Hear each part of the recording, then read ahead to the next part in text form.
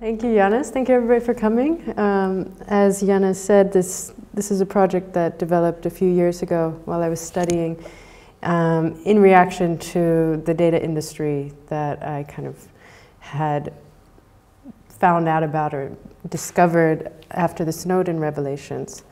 What you're looking at here is basically I decided to push the whole thing into a frame of a form of extreme capitalism. So by looking at the structure of corporations, I saw that trade and the economy and business always requires the exploitation of something, often land, animals, or people. And I wanted to, with this diagram that was an early visualization of this new structure, I wanted to hark back to the slave trade when ships or corporations actually in England would take materials that were fabric and tobacco, final products, down to Africa to trade them for people, and then over to America to trade those people for raw products and bring that back to Europe. So this is why this form has this, and this is the image that's normally up in this room. But under this extreme form of capitalism, I brought everything down to self-exploitation because I didn't want to exploit anything else. And so I exploit what it is to be a human, mentally, physically, and biologically, such as character and genes, everything that embodies a person, and looking at those things as property. And then the production, I am a product of my environment. I produce. The body is the machine that produces all of these things, or the organism, and what makes a person what they are, so your gender, sex. And so putting all of this down under one structure. What brought this on with the data industry was looking at kind of the invasiveness of technology and how it's being further embedded in our environments and in our bodies even soon, or if not now, and with devices, and that there's ever increasing more ways to get you to spend more time in applications or in front of screens, basically. And so I started to feel really angry about this, and I think everybody should, and if you're not, you're perhaps not paying attention, although I know things are very different here. I was also really kind of concerned as an American about the future of labor. I've been, since I lived in Europe for so long, I'm a precarious worker. I was a freelancer for all those 16 years. And I could feel that, coming from an arts background, that I didn't really have the skills necessary to go get a job in something that would really be salaried. So I was pretty much stuck with a wage labor. And then it felt like this with the technology. It felt like there's no difference between developing technology to extract more of something that has value compared to a lot of people, if you see everybody walking around with their phones. And so when Snowden did come out with his revelations, everybody kind of focused on the privacy aspect, and I was a bit more, I don't know, I wanted to understand why and who was collecting it. So I started to look at the industry. And there are also two very different narratives that developed in Europe compared to America. If I were in America, the narrative was that a man leaks information about the NSA. So this man did something, but luckily I was in Europe, and it was Google and governments are spying on people. And so I kind of took that narrative as a way to be offended, but also that I actually do something valuable in this economy that I didn't realize. And then when I looked further into the corporations primarily benefiting from the data extraction, I saw that their revenues were increasing drastically, and basically all of them were becoming data firms. And then I also looked to the economy and what the World Economic Forum were saying, and the Aspen Institute, and they were very much supporting and proponents that this is a new economy, and this is the way all companies should be planning to take advantage of. So that brought me back to develop this. And in a way, I decided to use this is Sigourney Weaver in Aliens, and I decided to use the corporate form, the container, as something to kind of step in and to try and fight, using it as a shield and sword to fight my way into and hopefully subvert through appropriation and change what a corporation can be and how things like intellectual property rights could be used. So I developed perhaps the most speculative thing that I've ever had to do, which is write a business plan for what this company, what I basically would be doing with my life to make it valuable. And this is one of the documents. This is the Certificate of Incorporation, which you have over here in the center, and that was formed, so the corporation was formed on May 2nd, 2014. So it's in a way a new birthday, which I'm sure you have. This is basically this video that I wanted to talk about. We are all data slaves. I don't know about you, but I've had enough of being exploited. You know who's got it made? Corporations. If companies can make money from my information, information that I generate just by being alive, then so can I. I've decided to play their game, but with a little twist, by bringing the whole process down to the individual by incorporating my identity. What's my solution? Extreme capitalism. I'm now the founder, CEO, shareholder, and product of Jennifer Lyn Morone Inc. As a corporation, who I am, how I am, and what I do is for me to exploit, making my life, my existence, and the data I generate my business. This is not about everybody getting rich, it's about everybody getting their fair share. Let me explain how this works. I've broken down every aspect of how I am as a human into physical, mental, and biological services. Take a look over here. On my website, people can go to ask to use me. Debates to requests are also transparent, so if you ask me to do something dangerous and unethical, you better be prepared to answer why. Shareholders vote on major decisions. Perhaps I'll be used for what I do best, perhaps it will go terribly wrong. At the same time, I'm capturing and collecting as much data about myself as I possibly can, so I can analyze, package, and sell it as I see fit. I'm using all the same methods of surveillance and data collection that companies and governments do to us now. The only difference is that I'm not interested in your information. I'm only interested in collecting mine. And I'm going to be fully transparent about it all, meaning I'm making it live and public. Why? Because we're that transparent to those watching us now. As I gain control with this exposure, I will become more opaque. I also want to test what's the worst that can happen. If someone steals my identity, I don't stop existing.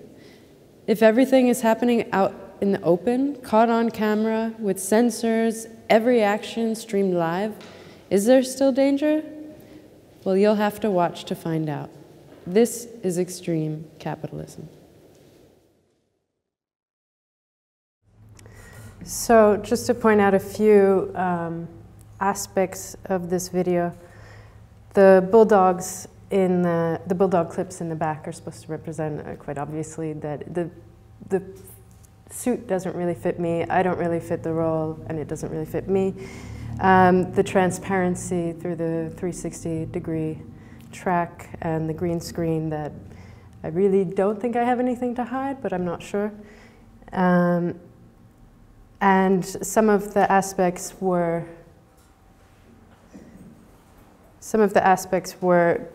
kind of describing the area around. That was because it was done for an initial exhibition. Making it live in public, it's kind of taking its form in the public through exhibitions, and is occasionally online. But since I move around a lot, not all the time. This is a share certificate. shares are, in the beginning of a company, something that automatically comes to you with the formation of the company. And they are of no real value. They do not represent capital that exists in the company or what's in the bank. They represent the perceived value that the company might have. So in a way, you're getting a stack of paper that you deem the value of, and kind of can become something that if you convince others of your value, then you could trade that for real currency or other forms of accepted currency. So it becomes your own currency in a way. Valuations are also something that companies undergo at the beginning to figure out what that price should be that you ask for, to try and see how much you might be worth. I decided, normally it's like how many users do you expect to have, or what kind of property you're going to buy, what things do you need to build. I decided to do it from just one level of that is how much has already been invested in me. And so I went back and asked my family how much I cost to live. And then, so that was up until 18 years old. And then beyond that, how much, it was pretty much just a strict monetary measure. How much did I get to live and how much had been saved? And then you kind of get that number and how much other people paid for you to live. So this totaled to, a few years ago, over $1 million. But I also want to point out that that doesn't mean that I'm more valuable than somebody, say, living in a poor country, and that shouldn't represent, because of more money going into somebody or the more money they have, that makes them a better person. Something that you often hear in America. That person is successful, they're wealthy, they're good. And I think that's a narrative that needs to be broken over there. This was the design of the economies that I saw could potentially develop in this scenario, where you have the person as a corporation, and then there's the byproduct of data that could go to some kind of cooperative data broker and be marketed to the same industries that use it now. And then the profits that go currently, or the revenues that go currently to companies, would go to every individual who might be a member or something. And then on the other side was the control aspect of the idea of having shareholders. So shareholders theoretically would each have a part and say in a corporation. It doesn't really work like that because of the complicated structure that corporations can have with shares, that some can be common shares and some can be preferred shares, meaning that if you have preferred shares, you have a number of votes over everybody else. So, but if it didn't work that way, and I do it where everybody gets common shares, then you have a say, almost like a game, because in a way it is a game, I think, for shareholders, to say what I would do, how I would be used as a person, as a body, as a product in the environment, and whatever that exchange might happen on that level. Like, what kind of services would I provide for either money or something else I might need? And that would be on a local level. And then this is a closer diagram of that side, the data side. So everybody's a corporation. They put their data, or they put it through that data broker to manage, who manages and sells the structured data. This is this diagram here, which was looking at data from the level of, well, one, not understanding very much of how it escaped me and went to these companies. So just looking at it from a very personal, immediate level, where is this going through? And trying to understand how I need to capture it as well in order to at least have a copy, because then I could copyright it. So it involves basically a phone and a computer, and then offline methods, like just filling out spreadsheets and having wearable devices and things like that. So you can see it here, sorry. And figuring out how that would all be transmitted and stored in my own server. which is what I could protect as a corporation, which as an individual, I have no way to do so. This is a real-time example of just 25 data types collected, all in sync. So this is a period, it was a specific day. At this time, my heart rate was that much, so I was walking. How fast I was going, where I was, what I last looked up. The last photo I took, what I just ate and how many calories, there's a photo, how many calories I burned at that point, the last email I had, the last text message, how I felt, how I kind of had felt that day on average, the money that went out, the money that just came in, what day of my cycle I was, whether I was bleeding or fertile. And then this is, I don't know if you can see that, but line by line data being written every moment. So what I want this to show, this was shown in the Martin Gropiusbau, and it was shown in a way where it was 25 monitors that each were playing a separate tile. And so it is the body. It's the body, but without the body. It's a human, and it's just a very simplistic way of saying, this is just a very tiny bit of information being collected, and from that, what can you start to gather about a person? And how can you begin to understand them and anticipate what they're going to do? And how that becomes something that you sell, or that is sold. So from that, I started to pull this information into packages and divided it up into different categories based on often the way that we are categorized, and the information is lumped together, and it makes it more valuable when it is and when it's combined with other people's. And I also wanted to mimic the way that companies were trying to sell digital goods to people that really needed something physical. So the idea that you go to a store and you give money and you get something in return, some people are much more comfortable with that. Even though that is not, it might be considered an artwork, but it's not what you're paying for. You're paying for what's in the product. So there's a double step to products. And then this is a new aspect that I'm going to start working on, which is delving into the rights, because that's what it almost all comes down to, is that we're constantly signing away our rights to these companies, and there's nobody in front of you. It's just a screen usually. And you have nobody to say, well, these are my rights. This should be a two-way agreement. So one of the ways is to have a political decision to change policy and agree that there's always a data rights owner and a data rights user, and those roles change, but that it's a two-way agreement, not just a one-way agreement. And then on the other side, it was copyright. One example that I will be trying to go through is suing Getty Images, because somebody, after I was a corporation, so my appearance is also trademarked.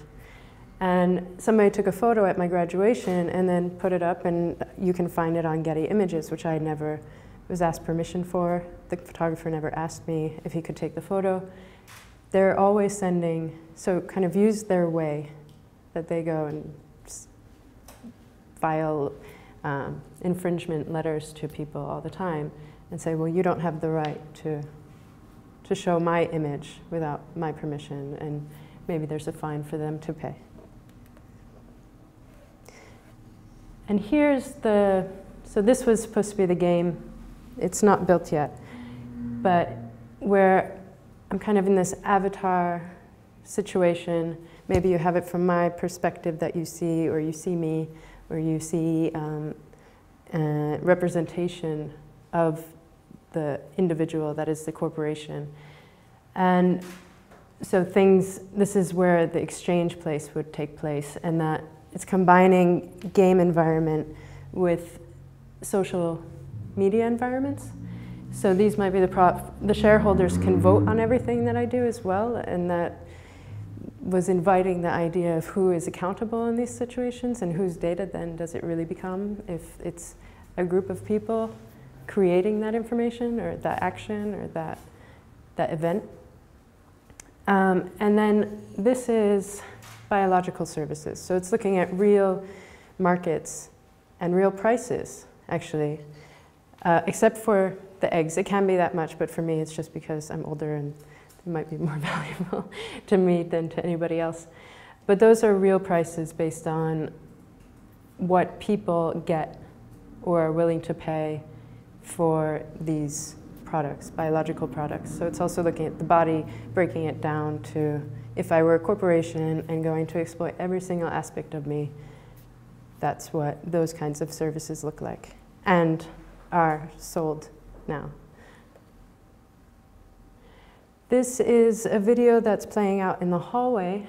After every year, a corporation has to have an annual meeting.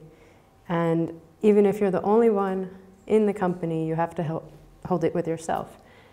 So I did that, and you can see but not hear outside. And so it's the director, the treasurer, and the secretary.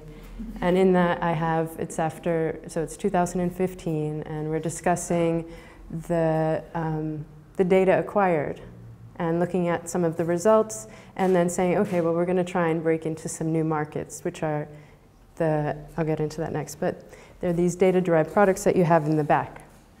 And then we're also talking about the health of the company, and that the company isn't doing so well physically and maybe health-wise, but we just have to maybe work it a bit harder.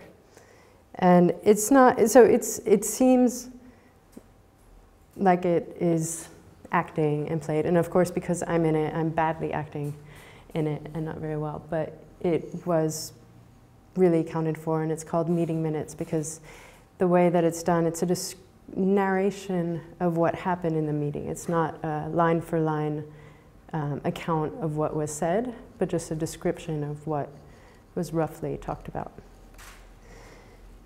So into the products we decided to roll out were based on looking at other markets and industries, particularly diamonds, and even more specifically, diamonds made from human remains or ashes and things like hair.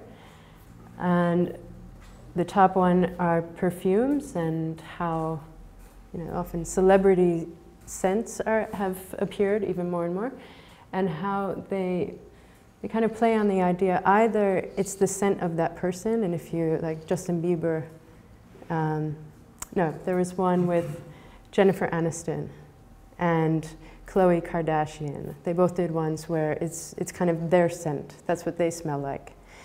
And then there are ones that are the scents of what people like Justin Bieber had one, if you wear this one, I'm going to really love you or be after you. So it's this aspiration of what you want to smell like. And also with the pheromone aspect to these industries, it's not something scientifically proven, but it sells. And the last one is 23andMe. Their business model, looking at that, where it's the company that you can send some saliva to, and then they do a very basic sequence of your genetic profile and send you, or make that available to you in their online platform. They changed the business model so that they actually sell the database. They still sell you the kit. You give them their information. Then they have compiled this information and they sell it to pharmaceutical companies. So that aspect of taking one product and then extracting something from it, I wanted to represent that in all of these, that you can start with one bit of information. It could seem worthless, like urine, but that you can get valuable information out of there, or valuable products. The Rejuvenix, which this one is a hormone that in my blood test I was very high. It was called DHEA, so I had high results for that. And so the company thought, okay, we'll exploit that and extract it. And so I did that to develop a product that's a hormone therapy cream, which in the US, they are sold over the counter, and the rest of the world, even China, they're banned. So I wanted to draw attention to these kinds of industries that either skew the value drastically of the product, or manipulate, like diamond industries can manipulate the market by getting rid of a lot of diamonds or hiding them or dumping them in the sea, but that are inherently linked to identity when you look at them in this way. Perfume, either you try and change your identity or your smell is very linked to your identity. The hair is something that's just continually through your life growing. It's a carbon-based matter. And then something, a waste stream, so to harness a waste stream from your body and turn it into something of value to some others.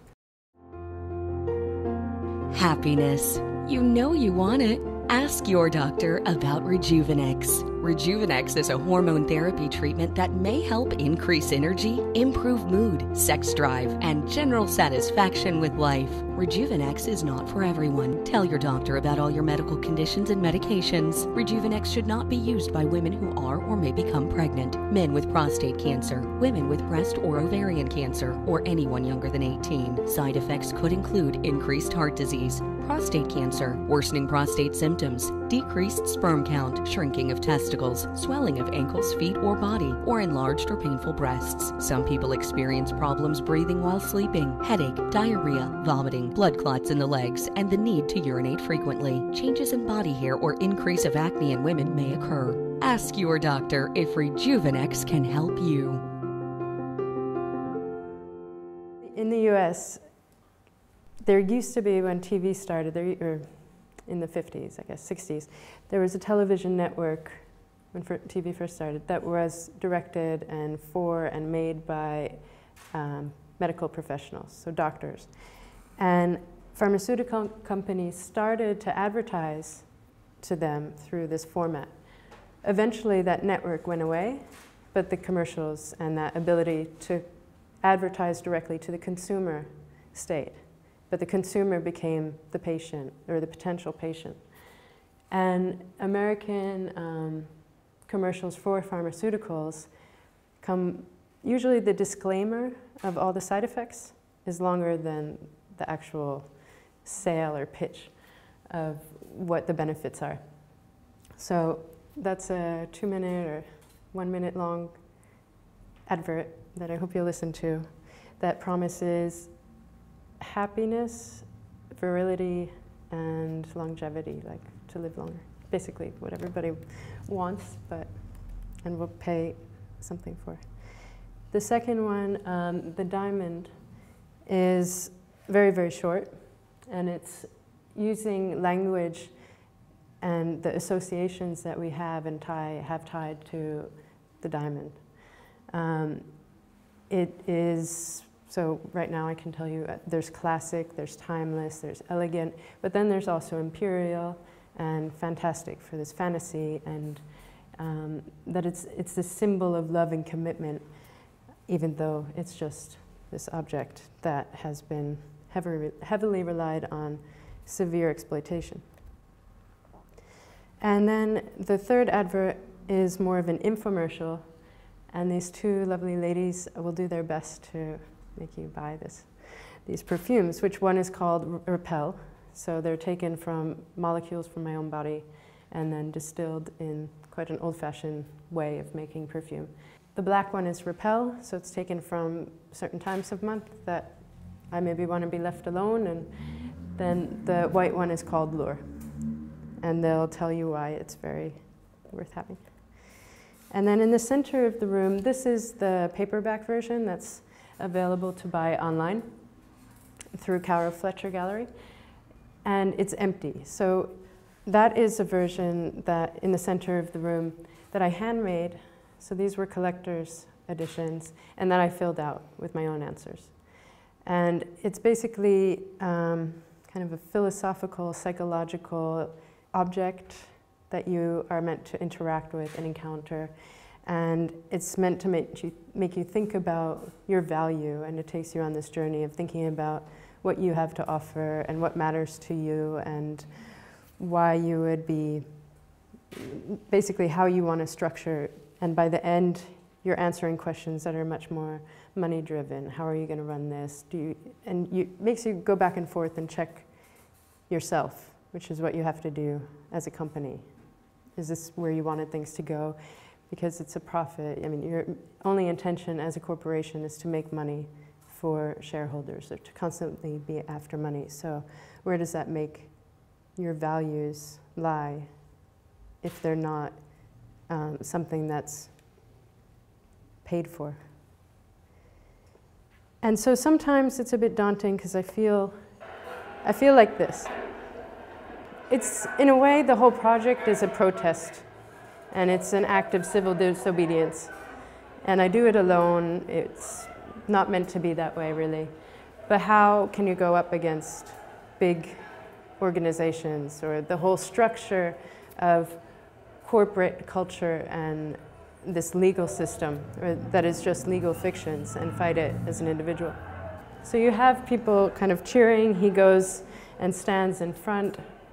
And it feels like that very often. Like I'm constantly standing in front of the legal system. And what this says, certain demonstrations and weekend marches are vital alone, but are not powerful enough to stop wars. They'll be stopped only when soldiers refuse to fight, when workers refuse to load weapons onto ships and aircrafts, when people boycott the economic outposts of the empire that are strung across the globe. And what I kind of hope to say with that is that if everybody continues to use the technologies, and kind of this is a concern that affects everybody, the data exploitation. But one person alone is not going to do anything, and it might not be the result of us all becoming corporations, but at least recognizing the value and then trying to decide to do something about it that you might, whether it's boycotting the technologies or the companies or things like that, like actually having an active role in that future, whatever it's going to be.